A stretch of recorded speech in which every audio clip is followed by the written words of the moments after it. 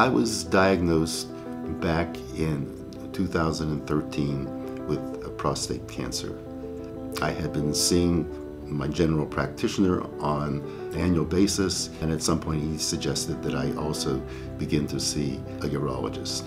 The first evidence is through what is called the PSA exam, and subsequently I had a biopsy, which established that there was a cancer there.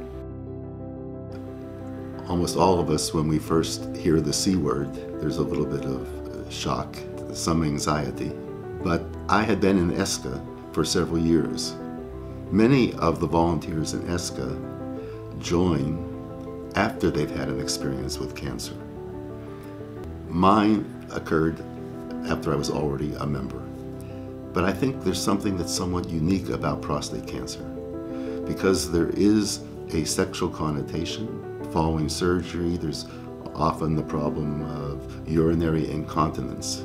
My experience with men who have had prostate cancer suggests to me that they just feel uncomfortable talking about something which they consider to be highly personal. Interestingly enough, I had observed that, and when my prostate cancer was diagnosed, I said, no, I'm going to put it all out there. I'm prepared to talk about it.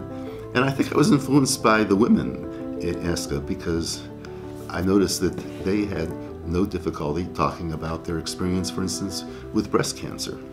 So I said to myself, well, why should it be any different with men?